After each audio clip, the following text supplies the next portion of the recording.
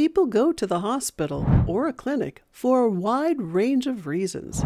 Today, you're going to learn what these reasons might be and things you or your doctor might say. Medical emergencies. A heart attack. A stroke.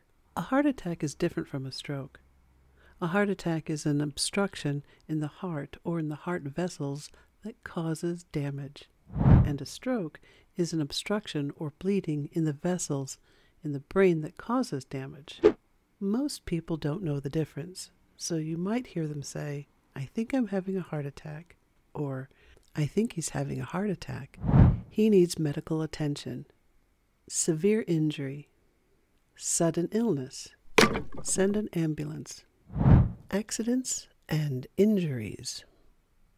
I think she broke her leg, ankle, arm, hand, neck. I've fallen and I think I've broken my leg, ankle, arm, hand. You've fractured your leg.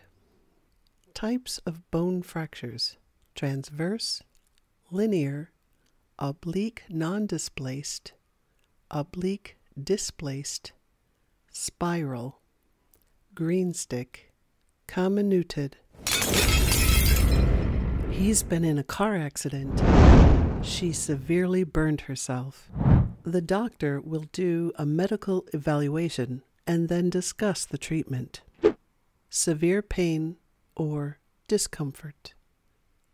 Chest pain. My chest hurts. Abdominal pain. My stomach hurts. Headache. My head hurts. Or I have a migraine. Your pain may indicate an underlying medical condition. We'll run some tests. Respiratory problems. I'm having trouble breathing. He's having an asthma attack. She has pneumonia. He has the flu. Infections. Urinary tract infection. You have a urinary tract infection. Skin infection. Chronic medical conditions. You have diabetes. You have type 1 diabetes. You have type 2 diabetes. Hypertension. Heart disease. Asthma. This will require monitoring and management. You must take this medication once a day. You must take this medication twice a day. 3 times a day. Every other day. You must take this medication in the morning before you eat. You must take this medication with food. Take this medication after you eat. Don't drink alcohol while taking this medication. Diagnostic tests and procedures. We'll do an X-ray. We'll do a CT scan. We'll do an MRI. We'll run a few laboratory tests. We need to do a biopsy. Surgical procedures. This is an elective surgery and insurance won't cover it. We had to perform an emergency surgery. This is an invasive surgery and comes with risks. This procedure is minimally invasive.